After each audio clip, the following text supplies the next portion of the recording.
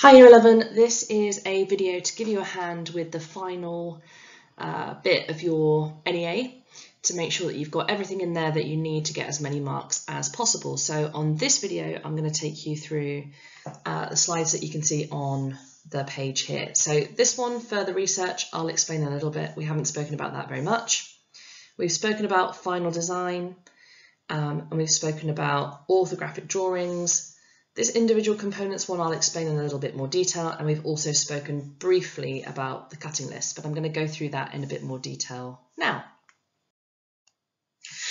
So the first slide, I'm actually going to be setting this as a homework in the next couple of days, and it's to make sure that you just have one more page of research in your NEA.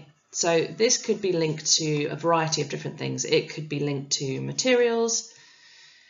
It could be you testing out a process. Lots of you are doing research or making products to do with animals or that have to fit people. So it could be about dimensions. And for people, these are called anthropometrics. How are you going to make sure that your product fits people?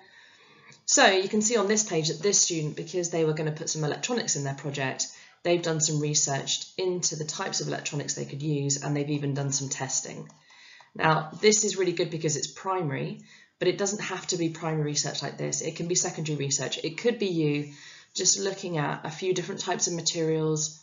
You could even be looking for the costs of things, different components that you might use, hinges, all different types of things. But having just one more page of research in your PowerPoint will really strengthen your project. The next slide I would be expecting to see then is your final design. I would expect to see this done in CAD, so either in SpaceClaim. I know that some of you use Blender. You could use Blender. If you struggle with SpaceClaim or any of these CAD programs, please come and see me after school anytime and I can give you a hand with them. But using CAD gets you more marks and also helps to show your product in a more realistic manner. This is an okay example here. The CAD's pretty good. The annotation on here really should be all about how the design meets your spec. So why you've chosen it, and how it meets your specification. Okay, so talking about things like how it suits your client, how you've combined all your developments together, that can all go on the annotation for your final design. This next page is a bit of a bonus page. If you're going for the grade 7, grade 8, grade 9, I would recommend that you do this. You can do this in CAD if you want to. You could just show the individual parts in CAD, or you could sketch them individually. And that's what you can see that this student has done here. She's broken down her product into all of the individual parts, so the main sort of sections of her sort of rocket design, and she's explained the different types of materials that could be used, things like acrylic. We've got some dimensions on there. We've got some idea of how things might be made. So this page kind of explains all the individual parts of your product and how they could be manufactured. So this is just kind of an extra thing to do, especially if you're going for those higher grades. It also helps you to think about how they might be connected together. It just shows a good understanding of your product. This is super easy, especially if you have a SpaceClaim drawing of your design. If you have that, then it's literally a click of a button on the program to create an orthographic drawing. And if you're struggling with this, I will be putting a video out about how to do an orthographic drawing, but I can also show you after school if you'd like to come by any time this week. So you can see it's got all the dimensions on here. It shows a top, a front and a side view, as well as a 3D view.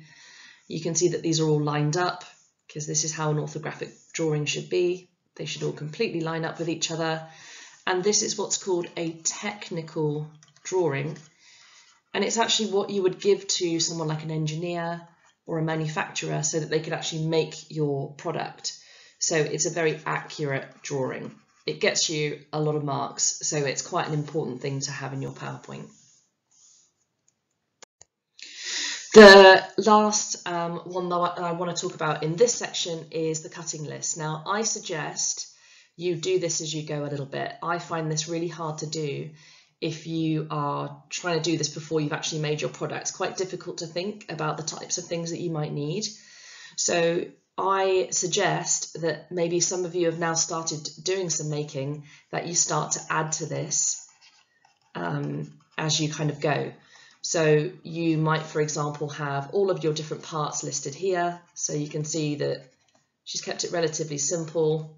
And this kind of links quite nicely with that components page that you may have drawn out. And you might be able to link all those different parts, explain what quantity you need of each of these parts, the approximate dimensions of them, how you think you might make each part. So you're going to laser cut them, are you going to 3D print them, and the material that you think you might make them from. You can also put cost on, and I will be giving you a cost sheet that you can use to estimate the cost, but it doesn't have to be super accurate, the cost.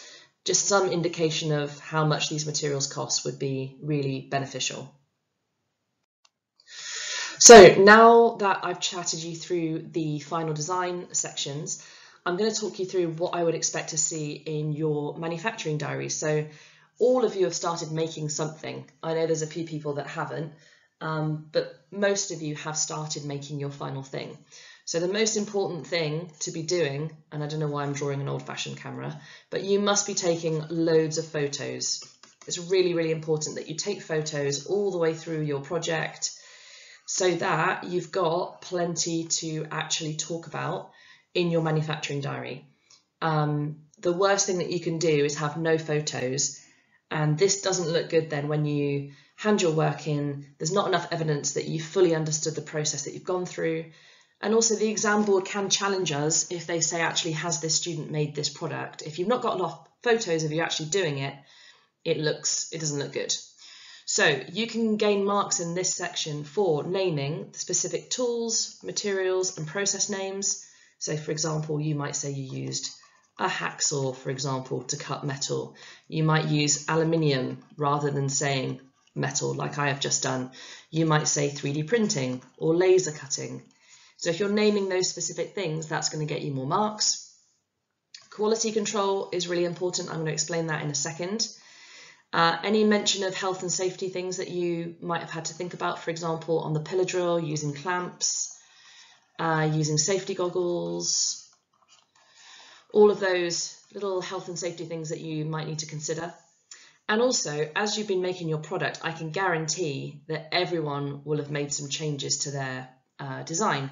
And if you highlight these in your work as a development, you can get marks for that in the development section as well as the making section.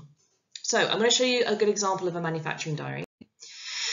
Here it is. So the first thing you can see is that there's plenty of pictures, nice pictures of each of the different stages, showing all of the sort of materials, the processes. Next thing, you can see that she's used specific names of processes. She's given some dimensions. She's also like evaluated a little bit about how the kind of process has gone, which is great. And you can also see here that we've got development highlighted really clearly. So that means I can give her marks here for the development of her product as she's going along, not just the manufacturing of it. And you'll see that on the next couple of slides as well. You can see that she's taken a pause here in her making to test a material or an idea. That's kind of like a development as well. So that can also get you plenty of marks. So even if you've just tried a few things out when you've started to make, evidencing all of that is going to get you loads of marks. Here's another example of a manufacturing diary. So you can see again, nice range of pictures to show each of the different parts, lots of annotation, and she hasn't massively done quality control very well in her PowerPoint, but quality control is basically ensuring that you are taking steps to make sure that your product is made really accurately. So lots of you I've been encouraging to make things like templates. So for example, if you were marking out some holes, you might laser cut a little template like this out of card and use that to mark onto your piece of material. That is quality control. That gets you marks if you are talking about to make sure that my product is made to good quality. I used templates, I used a metal rule to make sure that I measured it accurately. I used a tri-square to make sure that it was a 90-degree angle. Anything that you think has enabled your product to be made more accurately, you need to mention as quality control. So I would be putting little symbols around where you've mentioned quality control in your PowerPoint, okay? So bear that in mind, quality control, especially for those higher grades, 7, 8s and 9s, you're going to want to be mentioning quality control as much as you possibly can. This is the last slide I'm going to show you. She had a few more, but I want to highlight again how she's put development. Okay, so she's again showing that she's made a change to her design because maybe something didn't work. So highlighting changes, mistakes, anything like that will get you loads of marks. And the last thing I would say is look how she's put also screenshots as well as photos of the work that she's been doing. Okay, so photos, annotation to explain what's going on with the correct tools and material names, health and safety. So for example, later on in the process, she was mentioning about using a particular glue, which you need to wear gloves for, safety specs, all that sort of stuff. Have I just put goggles? Yeah, goggles. And also quality control. So for example, here, laser cutting this out of multiple layers of plywood is much more accurate than if you were cutting it by hand. So that is a good example of quality control. So this is kind of the stuff you should be working on at the moment. The final design stuff, the manufacturing diary, that's the really important part that you need to be keeping up with. Whenever you're in a lesson, you need to make sure that you download your pictures and you write them up. I know that's a lot to ask for at the moment when you've got other homework going on, but just get this done and then you can catch up on other types of bits later. Okay, so manufacturing diary and your final design. I hope that was really useful. The next video, I'm going to show you what the evaluation section is all about.